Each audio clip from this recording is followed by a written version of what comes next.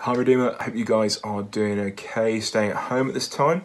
I just wanted to speak to you guys a little bit about purpose. Now, I know for a lot of you, your roles in life has changed quite substantially. I know that for some of you, this has meant working from home or being put on furlough. I know for any students, this means you've been sent home early. I know for some people, though, you may have even lost jobs.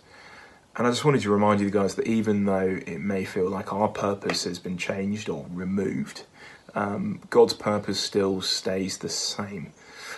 In Philippians 2, it says, "For it is God who works in you to will and to act in good order to fulfill his good purpose."